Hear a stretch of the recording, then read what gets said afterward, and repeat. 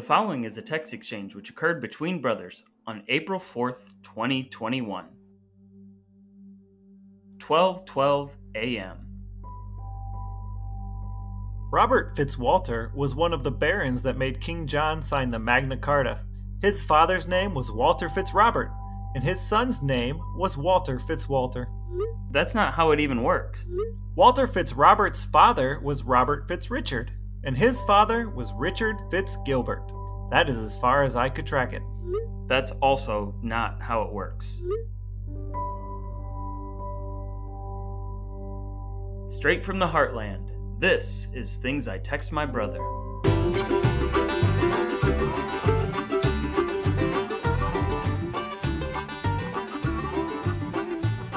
Hey folks, and welcome back to another episode of Things I Text My Brother, a series of conversations which have taken place between the brothers Drouillard on subjects spanning the neighborhood and the globe, which will hopefully leave you smarter, kinder, and better looking. Today we're going to jump off from that very dramatic reading that you just heard and discuss the topics therein. Maybe we'll talk about Fitzmagic. Maybe we'll talk about patronyms. Maybe we'll talk about Scutage or Martha's Vineyard. But we haven't plotted an exact course because we want you to join us on that journey. That's how it works on Things I Text My Brother. I'm Jeff. This is Brad. Let's talk about our texts. But before we dive into all things Fitzy, we need to take a look back because even though we're both amongst the foremost experts on these subjects within our own households, there's always room for us to correct our mistakes and learn more. Thus, it's time for ablutions and edification. Well, Brad, nobody's been correcting us lately, but you tell me that you have an edification. So what do you got? If you think back to our episode on Waldenses and animal trials, episode 9, Ooh, I'm thinking back right now. we had talked about turtle doves being excommunicated in Canada. Ooh, yes, we did. And I said I could not find any documentation on why the turtle doves were being excommunicated. Mm-hmm. We had figured it had something to do with eating things, but I still wanted to know. So I looked it up and I was able to find something. Really? This is a first-hand account from Baron Lahontan from May 1687, Do tell. where he wrote a series of letters. And in this letter he says, "In a word, we eat nothing but waterfowl for 15 days, after which we resolve to declare war against the turtle doves, which are so numerous in Canada that the bishop has been forced to excommunicate them oftener than once upon the account of the damage they do to the product of the earth." Wait, they had been excommunicated oftener than once? That's what it says. Wow. Oftener than once. Which leads me to wonder, Canada geese are something that I have often wanted to excommunicate, maybe even oftener than once. Is there a future in that? I'm not sure about that, but one time I was running and I saw a Canada goose, a Canadian geese, a goose, however you want to say that. Canada goose? Canadian goose? Canada, not Canadian. Canada goose. Yeah. I saw a Canada goose sitting on top of a building. I've never seen that before. Of course, I knew they could do that, but I'd never seen it. And I also saw one in a tree. What building was it sitting on? Right near my office, there is another office building. It was sitting on top of the office building. It would have been cooler if you said it was sitting on the Canadian Embassy or something. Well, I'm not sure I've ever seen a Canadian embassy. But when I was looking that up about the turtle doves, I also found a passage from John James Audubon, of fame with nature and... Of nature fame. Nature fame. Yes. And he was talking about passenger pigeons, which are extinct now. In 1813, he was sitting outside watching passenger pigeons fly over, and he estimated that he saw millions per hour, and he sat there for many hours. Where was he sitting?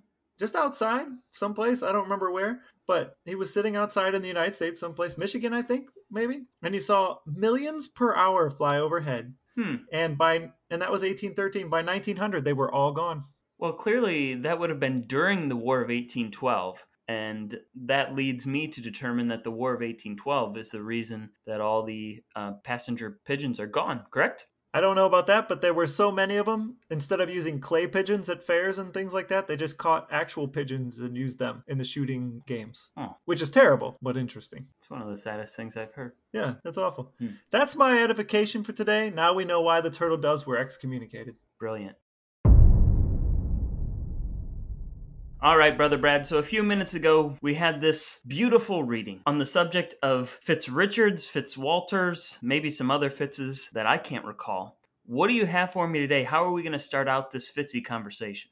I was reading about the Magna Carta. Yes. Which is actually the Magna Carta Libertatum. Oh. The Great Charter of Freedoms. Ooh, I like that. For those of you who don't speak Latin.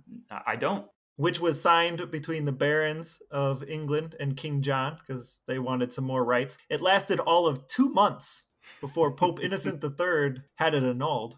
There are actually several Magna Cartas that happened in the ensuing years after 1215 when that first one was signed. Mm-hmm. Even though we talk about how great a document that was and how it's a foundation for English liberties and American liberties and the revolution and everything, it was really only to help the barons pay less taxes, which fits with what happened in the revolution in the United States, if you really think about it. Yeah. So there were several of them. And I was reading the people who signed it, and there were a bunch of people that were like Robert Fitzwalter. There were several. There was a Fitzhubert or Humbert or something too. There were a whole bunch of these Fitzes, but I was just looking up individuals who signed the Magna Carta, and I ran across Robert Fitzwalter. So Robert Fitzwalter has an interesting historical line. As we talked about, Robert Fitzwalter's father was Walter Fitzrobert. Mm-hmm. Walter Fitzrobert's father was Robert Fitzrichard. Mm-hmm. His father was Richard Fitzgilbert. And Richard Fitzgilbert's father was Gilbert Brion, who was also known as Giselbert. Giselbert de Brion. His dad was Geoffrey of Brion. Ooh, I like that. His dad was Richard I of Normandy, who was the second Duke of Normandy. The first Duke of Normandy was Rollo, who in past episodes we've talked about Ragnar Lothbrok, or Ragnar Harry Breeches, episode 5, for those of you out there listening to all our episodes, episode 5. So another connection to a past episode. Yeah, and Rolos are an underrated candy as well. They are an underrated candy. I'm a fan, yeah, and there's not enough of them around. Especially chilled. I can eat a chilled Rolo. Yeah, I'm a fan of historical Rolos and present-day Rolos for sure. But Fitz, of course, is a patronym, and patronyms really came from Anglo-Normans. So the Normans came to England, took over, and Fitz is a Anglicization of Fields. Is it? Yes. I did not know that. Yeah. Did you know that at some point Robert Fitzwalter was the Marshal of the Army of God? Army of God and something else. And some other stuff, yeah. It was pretty cool. I did see that, and I also saw that the character Maid Marian in the Robin Hood series was based loosely on Matilda, one of the daughters of Robert Fitzwalter. Now, was Matilda waltzing? I believe that Matilda was not waltzing. In fact, Matilda was running from King John, which is in one of the stories the reason why Robert Fitzwalter hated King John so much. Oh, interesting. Yeah. I also discovered that this Army of God that Robert Fitzwalter was leading, the Army of God is also a present-day organization, which is on the Department of Homeland Security's domestic terrorist list. I feel like that only makes sense that they would be. Yeah, I don't believe that the two are related or that there is a Fitzwalter at the head of it, although there's probably a Fitz something somewhere in there if it's big enough. It is a common patronym. If the Army of God wasn't causing so much trouble as domestic terrorists, I think that would also be a heck of a name for a fantasy football team. I could restyle my fantasy football team as the Army of God, and I would dare anybody to take that team on, although I'm sure Mom would still destroy us, just like she always does. There are a lot of trophies sitting on her mantelpiece. Yes, but she hasn't faced the Army of God. I did get to speak to Robert Fitzwalter. What? Yes. Apparently, in the National Archives of the United Kingdom, they allow you to speak to individuals from the past. So you can click on a question and a reenactor answers the question as if they're that person. So I spoke to Robert Fitzwalter and asked him about the signing of the Magna Carta. What did he say? That the king was a jerk, basically, and he wasn't a traitor. That's about all I got out of it. Yeah, I was actually reading all about, I was on the parliament.uk website, and I was reading all about what the Magna Carta, why it was issued, what the backstory was, what it ended up accomplishing. And the Magna Carta ends up being a lot less impressive than I wanted it to be. It really wasn't about the people. It was really about these 25 barons who just wanted more money. Yeah, and then it got thrown over like right away. And apparently, out of 63 clauses that make up the Magna Carta, only 4 of them are still valid, and one of those isn't even in total. And so basically, there are 2 clauses from the Magna Carta that still actually have some weight in modern systems of government, I guess. We think of it as this thing that inspired all these other systems of government. So the 2 phrases that are apparently still useful are: no free man shall be seized, imprisoned, dispossessed, outlawed, exiled, or ruined in any way, nor in any way proceeded against, except by the lawful judgment of his peers and the law of the land. That's phrase number 1. What do you think of that? I believe that sounds like the right to a jury by your peers. And if you live in Lost Dakota, there is no group of peers who can be your jury. Ooh, very, very good interpretation. The other phrase being, to no one will we sell, to no one will we deny or delay right or justice, which also Ooh. seems directly impacting Lost Dakota, if you ask me. Right to a speedy trial.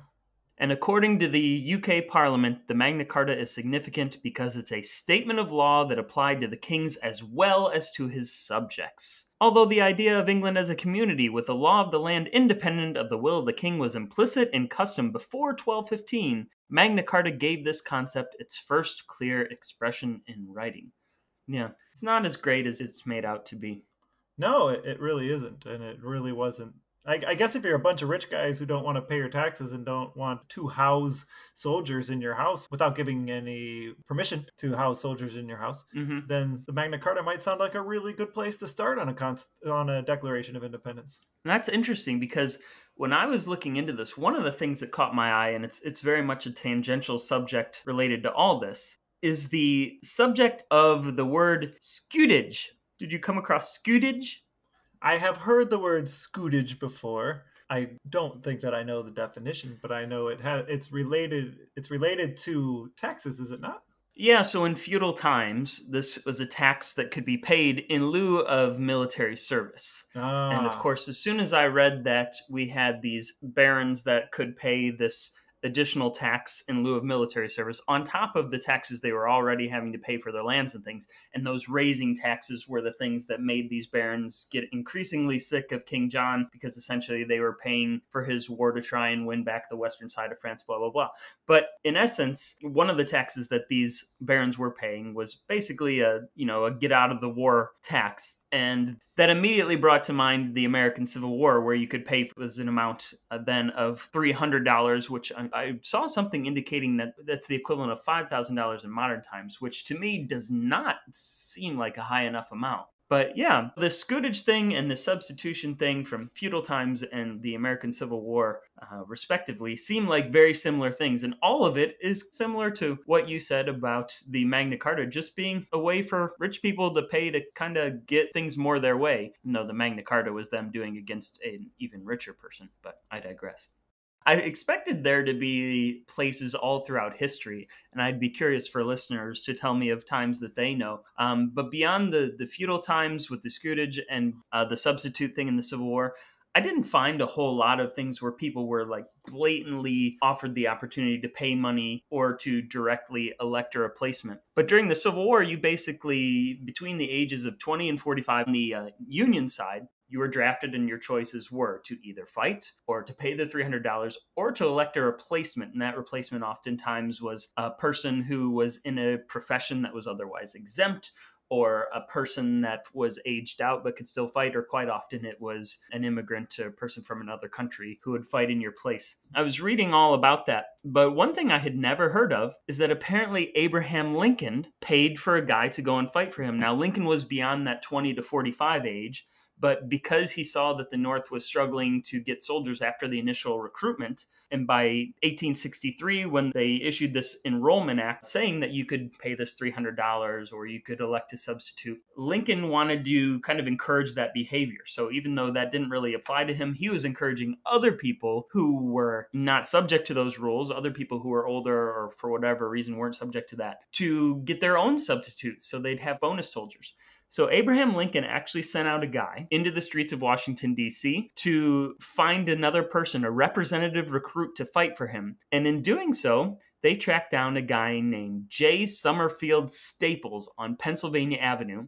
And they basically went up to this guy who, as it turned out, had already been a substitute for somebody else earlier in the war, had been briefly involved, caught typhoid fever, and was honorably discharged. He heals up. He goes back to Washington, D.C. He was originally from Pennsylvania, but he goes back to Washington, D.C. He works with his dad in construction, and one day he and his dad are walking down the street, and one of Lincoln's representatives comes up to him and says, "Hey, bro, you want to go fight in place of Abraham Lincoln? He'll give you some money." And J. Summerfield Staples basically said, "Hey, Dad, you cool with this?" And Dad said, "Yeah, sure, whatever." And he goes back. He gets to meet Abraham Lincoln in the White House. Abraham Lincoln pays him $500 directly and says, "I hope you're one of the fortunate ones."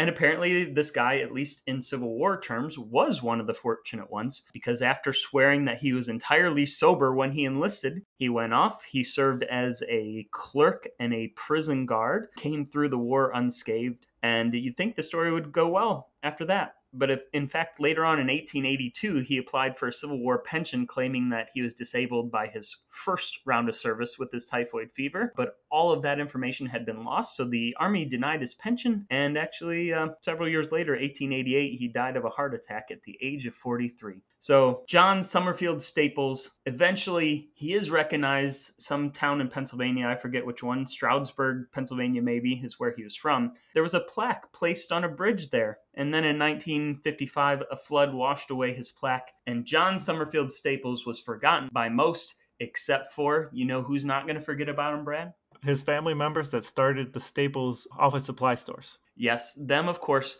but also the dozen of listeners to this podcast will never forget John Summerfield Staples, the person who went to serve, answered the call of Abraham Lincoln, and went to serve in his stead in a modern day version of something resembling scutage.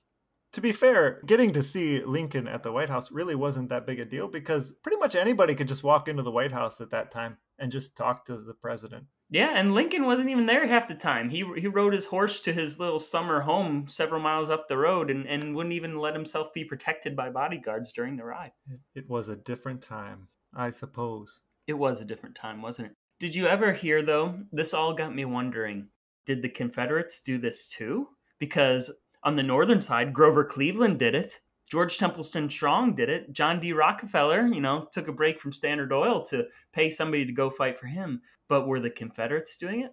I feel like they needed soldiers more. They had less people to begin with, so they probably just went and fought, right? They're fighting for, they just had less people. Well, guess what, Brad? Not only did I wonder the answer to that question, I found the answer to that question. Oh, way to go, Jeff. In some North Carolina history blog, the Confederate conscription law did allow for people to have substitutes or to pay for replacements. But as you said, they were running out of people. So it got to the point where there were lots of people taking out ads in newspapers, either to say, "I need a substitute," or "I am offering to be a substitute." And generally down south, you would pay the person, like if you were the wealthy person trying to get out of it, you would pay that person directly, and you would pay them exorbitant rates, which a lot of those people would collect and then turn around and pass themselves off as somebody else and do it again. So some of these people got very familiar to the recruiters, who were noticing, "You just came here last month with a different name, and the month before that with a different name." So that was starting to not work. But also, they had the problem that at some point the South was really running out of people. So they passed a rule saying, okay, even though you have legally paid somebody to go fight in your stead, you now have to go yourself. Oh, and by the way, we're going to keep the person that you sent instead of you. And some people challenged that rule in North Carolina, apparently, and briefly had that rule reversed. But eventually, I don't know if it was the Confederate Supreme Court who basically ruled, no, we need everybody. So sorry if you paid somebody, sorry if it was legal, but you're coming, and so is the person that you sent for you. Did you see the amount? Was it more than 5,000 US American dollars? So it's a little bit tricky. I saw that the prices for hiring substitutes in the South reportedly ranged as high as $3,000 in specie and even higher in Confederate currency, which was basically worthless. So that's actually paying the people. In the North, the $300 was if you were paying the government and not sending somebody in your stead, because you could do either. You could pay the government the $300, or you could send somebody in your stead. Gotcha. So in the South, they were paying the people, their replacements, directly incredibly high amounts. But a lot of those people who were coming in and serving as substitutes were quickly found to be lacking in terms of they were the wrong age, they were in poor health, they were alcoholic, or they were looking to turn around and leave. And of course, the other soldiers who hadn't been paid to be there didn't like serving next to these people that were essentially mercenaries, because they're thinking themselves, oh, why didn't I hold out and get paid $3,000 to be here? So it just created all kinds of problems. On both sides, the replacement soldiers, the substitute soldiers, were treated as not reliable, and certainly not the type of soldier you'd want next to you as the enemy is approaching. Interesting. Yeah. And all of that comes from me just wondering what in the heck that word scutage means, which I looked in about 5 different places to see how you pronounce scutage. And you put a little hint of a Y in there, so it's not scootage, it's scutage. And you don't say, when you look at the word scutage, initially I thought, ooh, you got to pay scutage. Scutage. And I don't know, I kind of like the word scutage, but nothing gave me anything indicating that scutage is right. I got scootage and scutage.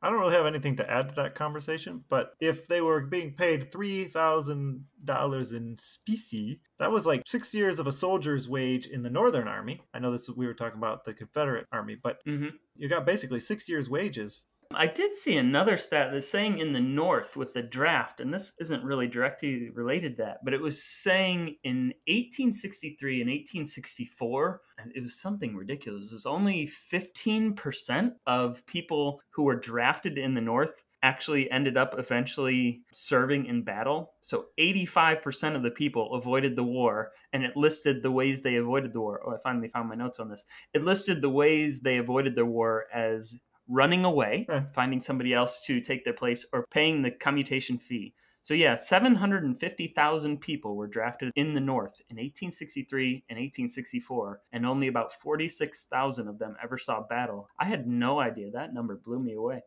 And how many of those 46,000 died? Well, that I don't know, but it was certainly a rich man's war and a poor man's fight is the phrase you see most often attached to this. And of course, some of the people who were being paid to go in and fight were also some of the African Americans who had left slavery or in other ways just found their way into the North during this, and it was a financial opportunity for them. But they certainly made up some of the numbers who were going and fighting. Makes sense. Oh, and one other thing, going back to John Summerfield Staples, do you remember who he was, Brad? John Summerfield Staples died when he was like 40 years old. Yes, of a heart attack. And he was also the person that served as the replacement person for President Lincoln. But I just so happened to come across the lineage of John Summerfield Staples, which, although it is not quite as complex as that of Robert Fitzwalter, it does somehow sound like a bit of a tongue teaser anyway. And it goes, John Summerfield Staples had a father named John Long Staples, who had a father named William Staples, who had a brother named Richard R. Staples, who had a son named George Thomas Staples, who had a daughter named Florence Staples, who had a son named George Thomas Decker, who had a son named Edward Thomas Decker. That's not anywhere near as confusing, but it's fun to read off in rapid succession. If we had a list of that for the Fitzwalters, Fitzroberts, Fitzgilberts, and such, I can't imagine anybody being able to read through it as cleanly as I just read through that. I certainly couldn't read it that cleanly, but you mentioned that some of his relatives were named Thomas. When I was looking up some different things about names in the 1200s in England, I came across the fact that Thomas started to become a really popular name in Britain after the Normans came to England. And it's now the 13th most popular name, I think, in England, and the 9th most popular name in the United States. But Thomas comes from the Aramaic word for twin. So Judas Thomas was one of the apostles, Doubting Thomas. And that name was passed on and just became a thing. So I don't know if there were a bunch of twins in France and there weren't as many twins in England before that. And they just started naming all these twins Thomas, or if it was the fact that they pushed the Vikings out or the Vikings became Christian and they had a bunch of twins and they named them Thomas, or they just like the name. I don't know. But Thomas Mayhew founded Martha's Vineyard on Nantucket Island. I've been there. Named it after his daughter, Martha. Oh, yeah. Martha is the great-great-great-great-great-great-grandmother of Taylor Swift. Wow. I knew Martha was trouble when she walked in. Yeah. Yeah. That seems about right. Brad, the important question to come out of all this, though, is have you ever personally known an Englishman named Thomas? Or any form of Tom? I don't know that I personally know any. I have a English friend named Tim, but not Tom. Not good enough. So the whole reason I'm asking you that is so I could tell you of the Englishman named Tom that I know. Actually, I don't know if he's English. He could be Scottish. I do believe he's from the United Kingdom. He was a rugby player. Aren't they all? I don't think all the Thomases are rugby players, but I haven't done the research to prove that. He was a rugby player back when I spent a summer interning for the team that was then known as the London Wasps of the Premiership Rugby League. And Tom Evans had been in a boy band. He played for the Wasps. When I was writing there that summer, I got to write a profile on him. He had a catastrophic injury, I believe, at some point, at least in terms of his sporting career, within a couple of years of me leaving, and ceased to play rugby. And then a decade or a decade and a half go by, and wouldn't you know it, I was reading the tabloids, as I often do, and I noticed that Tom Evans, this young gentleman that I once sat in a smelly rugby locker room with, was now dating Nicole Scherzinger, one of the singers of the incredible band, the Pussycat Dolls. Is she also related to Martha of Martha's Vineyard? I assume so, but again, I haven't researched that, so I can't say for sure. I thought maybe by some miracle of chance, you were going to connect our two stories together about Tom's and Martha's. I think that's really for Tom to do. Maybe Nicole's middle name is Martha or something like that. But next time I run into Tom, when I'm wandering about in Ibiza or wherever it is, I'll be sure to ask him about that. Will you be waltzing Matilda at the time? If I can learn how in time to do it, I absolutely will. Another name that I came across when I was doing my research around the Robert Fitzwalters and patronyms and Doubting Thomases and Thomas Mayhews, I ran across the word Nimrod. You know, I know the word Nimrod, generally used to call somebody inept or worse. Yeah. But Nimrod was actually a hunter mentioned in Genesis and Exodus. And the reason it became used to call people basically imbeciles or inept was because in an episode of Bugs Bunny says to Elmer Fudd, since Elmer Fudd's a hunter, he says, "Oh, you poor, pathetic Nimrod." And he was just referring to him as a bad hunter. But apparently, small children who watch Bugs Bunny are also not biblical historians and didn't catch the reference, so they just assume Nimrod meant an inept or idiotic type person. So that is why Nimrod became Nimrod. Because of Bugs Bunny. Yeah. That's actually pretty great. Well, from one Nimrod to another, I think we've actually dived about as far into the Fitzes as we're prepared to do so today. But there's one man who we haven't heard from yet on this subject. His name is Father Art, and we're going to ask him some questions.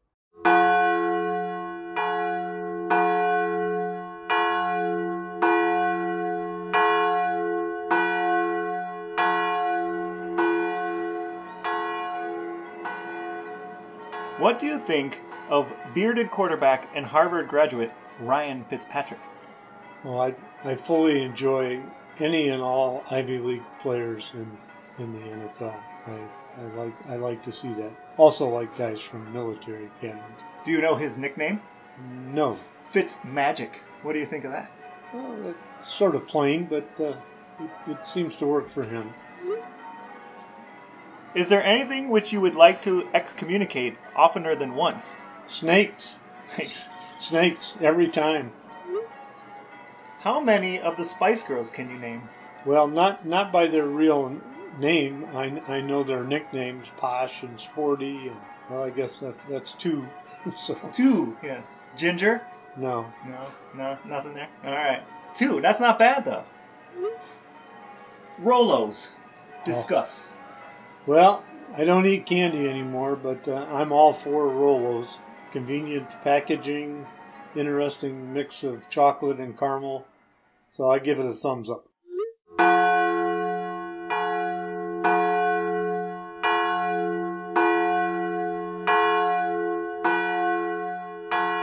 Well, folks, now that we've heard from Father Art, it means that our time together is coming to an end for this episode. We've said just about everything we can say about Scutich, Nicole Scherzinger, John Summerfield Staples, Doubting Thomas, Taylor Swift, and Abraham Lincoln. But fear not, just as soon as we can dig back into the archives and find another gem of a text exchange, there'll be another episode coming your way. In the meantime, you can head over to our Instagram page at Things I Text My Brother Podcast to drop us a note about what you liked, what you didn't like, or to tell us about something that we got totally wrong.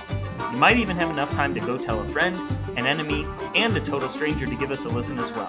If you manage to do any of that, the fraternity of Drouillards will be forever grateful. But most importantly, thanks for listening, and we'll talk to you next time.